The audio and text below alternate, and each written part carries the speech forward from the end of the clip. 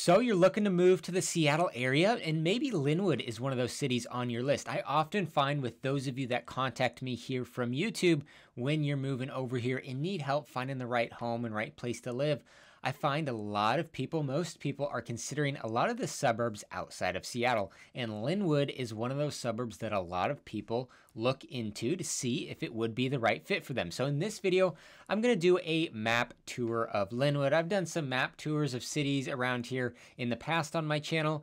This time, I'm going to jump into Lynnwood, give you info you should know if you're going to live here and things to think about if it is on your list of consideration. So let's just go ahead and jump into the map here and take a look. So you can see we've got Seattle right in the middle. Lynnwood is actually right up here at the top of my screen. So let's go up there and check it out.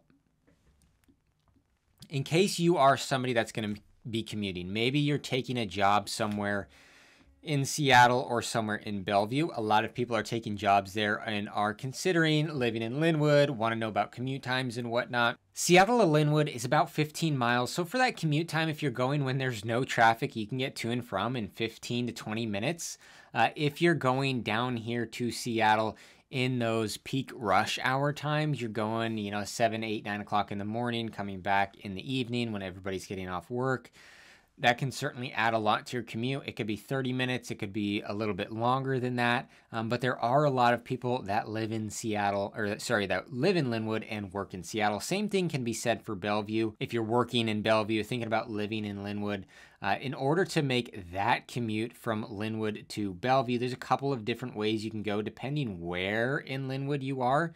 You can jump on I-5, just head north to where the 405 interchange is right there, and then jump on the 405 down to Bellevue. A lot of people go that way. You can take some back roads here through Mount Lake Terrace, Kenmore, and then down to 405. Or you can jump on I-5, and then you can jump on the 520 bridge to go over. So there are a few different ways to get from Lynnwood to Bellevue, and there are a number of people that make that commute. Zoom into Lynnwood a little bit here. So just so you know, for median home prices here in Lynnwood, it's going to be about $750,000 right now. Now that is, late 2023, September of 2023 right now. That's the median residential home price in Lynnwood. So it's certainly not the most expensive city around here. A lot of the other cities like Bothell down here, median home prices are closer to $950. As you get down to Kirkland and Bellevue and Redmond down there, of course, they are in the mid 1 millions, 1.5, 1.6. Getting down to Seattle, it's really closer to $850 to $900. So Lynnwood, considering the places surrounding it, isn't all that expensive, comparatively speaking. Lynnwood, depending where you are in Lynnwood, it's going to feel a bit different. There's different types of neighborhoods through here. It is very, very suburban. That's what Lynnwood is now. It is becoming a little bit more urban in some areas, and let's go over kind of some of the more popular areas in Lynnwood. It's one of the best places you can go for like shopping and such. Outside of Bellevue, Bellevue is one of the top places too. Lynnwood might be right after that. So if we're zooming in here, we're going to go to the Alderwood area. So right here in Alderwood, you have the Alderwood Mall right here. So one of the largest malls in this area. This is where I grew up going as a kid and whatnot, going back to school shopping, and every once in a while my wife will still drag me in there these days. But you can see all the stores that it has. It's a pretty big mall. There's a lot of restaurants surrounding it as well, movie theater. You also have right here is where your Costco is, your Target is right here. You've got Kohl's as well, of course. There's a lot of other things like down here. You've got Best Buy, Nordstrom, Whole Foods, Lowe's. They're all right in here. So all of your shopping and kind of convenience things are going to be all right in this Alderwood area. It's really built out. Now, along with this, what they've been doing over the recent years, very recently, is building a lot of apartment complex condos around here. So if you want to live something that has a walkability feature to it, that you can walk to all the stores and restaurants and stuff, Alderwood is actually becoming a place that you can do that. It wasn't as much that way when I was growing up here. Like I said, I grew up very close. We're still not too far away, and there was a couple apartment complexes kind of a little bit further out, but now they've built some right here at the Alderwood Mall. So if you're looking for something urban where you can walk to stuff, walk to a bus stop, things like that, Alderwood is definitely a spot to think about that. Along with that, one of the other reasons it's becoming a little bit more urban that I say is because of the light rail station that's coming in here.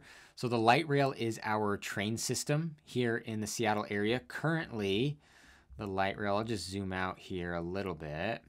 So currently the furthest stop on the light rail is Northgate, which is about right here. And it goes down south through Seattle, goes down Tukwila and takes you to SeaTac. They are expanding this light rail train system. It's going to take people over to Bellevue and Redmond, and now it's coming up north as well.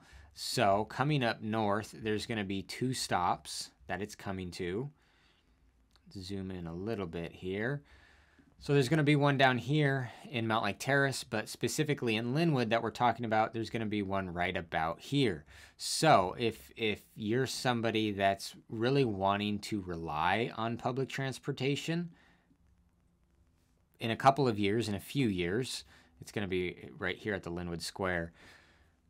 You're going to have that light rail and access to get downtown much easier with public transportation than you do now. Right now, your only option is the bus or Uber or something, or driving, of course. But outside of driving yourself, really right now, it's the bus.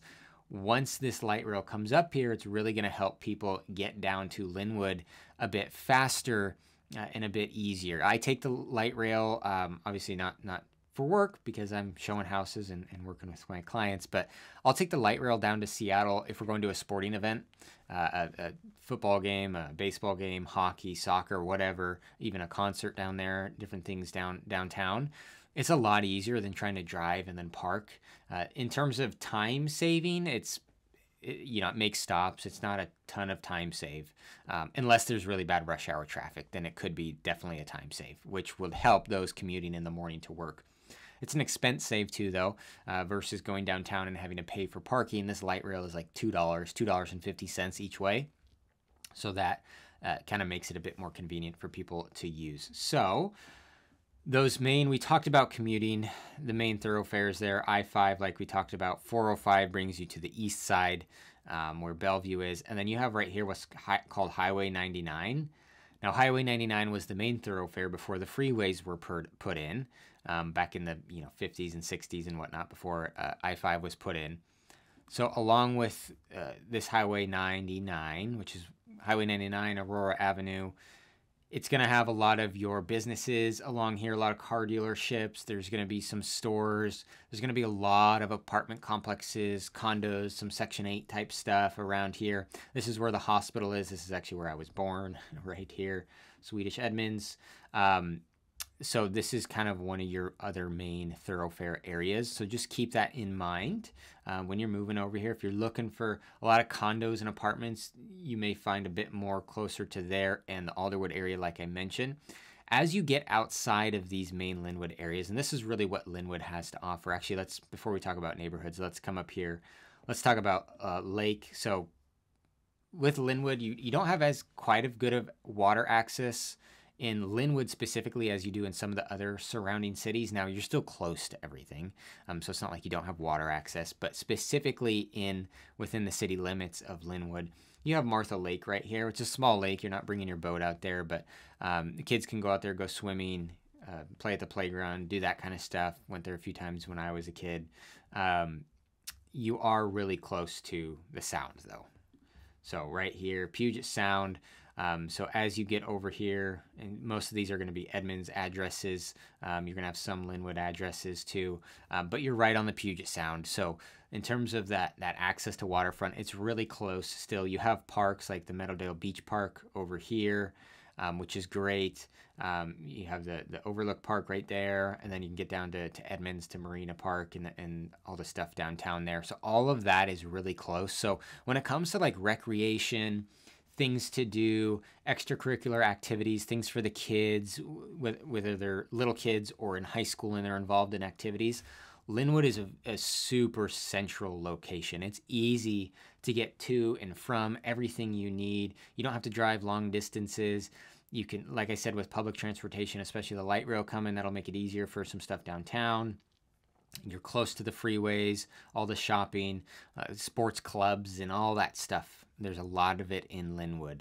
So that's the benefit to it. It doesn't provide kind of that rural feeling. Some people come over here and they want a bit more of a rural setting, a quieter, bigger lot sizes, maybe some acreage, really treed neighborhoods. It doesn't give as much of that as some of the other neighborhoods on further east, but it is very, very suburban in the neighborhoods. And there's still good neighborhoods around here. Not to say there's not good neighborhoods. There's certainly good neighborhoods, great places to live. But it's not, you're not going to get like that rural or semi-rural feeling. You're going to have a very suburban feeling for the most part here. As we zoom in to the west side of Lynnwood, I mentioned here, this is where it merges into Edmonds. So you've got a lot of neighborhoods in here. Some of them could have Puget Sound views, depending on where you are in these neighborhoods, like along Olympic View Drive through here. Some of these will be Lynnwood addresses, some of them Edmonds, but you will have some nice neighborhoods with potentially some view homes through there. As we move over further to the east side, through here, these are all neighborhoods through here. You can see Lynnwood merges with Mountlake Terrace, Briar, Bothell, all the cities surrounding it. But there's a lot of neighborhoods through here as well. And then as you get further north, like I mentioned in the Martha Lake area, over here, Larch Way, and then northwest Lynnwood up here as well. There's neighborhoods. So there's a lot of different sections, and each section is going to give you a little bit different of a feel. So I think it's really important for those that are considering these areas, or specifically Lynnwood, to check out all these different neighborhoods, all these different spots of Lynnwood, to give you a good feel of what you might like, because different people prefer different things. And I know some people that like to avoid certain neighborhoods in Lynnwood, and some people that love certain places. But there is, like I said, there is a lot to offer here in the Lynnwood area. All right, well, this wraps up my video of Lynnwood. Like I always say, I'm an active real estate agent here in the Seattle area. So if you're moving over here, or you already live here and you're thinking about purchasing a home, be happy to help you out with that process. Thanks for watching this one. I'll see you on the next video.